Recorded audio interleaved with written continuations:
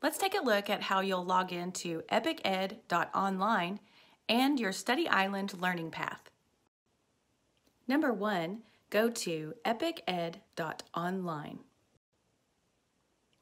Number 2, click on the plus sign at the top of your web browser to open a new window. Step 3, in the new tab, log into your Study Island account.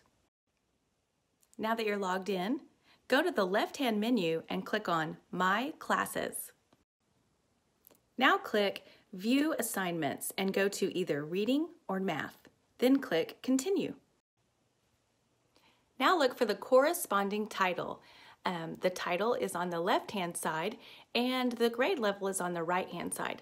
So this student, for example, is ready to work on division.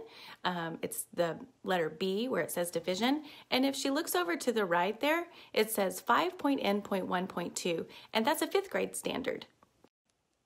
Now you're ready to toggle back over to the Epiced.online website, and on the home screen, about midway through, you'll see a circle. Click on the blue circle that says OAS Alignments.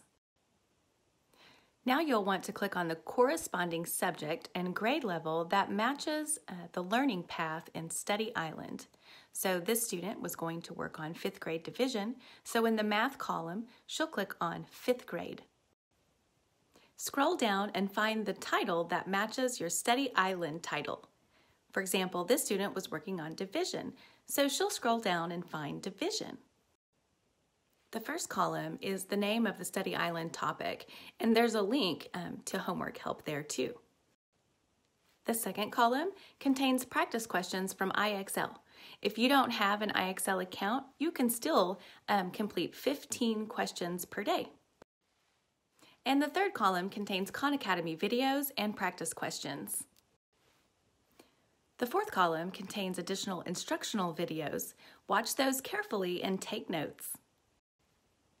Once you've worked your way through the lessons, through the videos, and the practice questions in IXL and Khan Academy, return to your Study Island tab.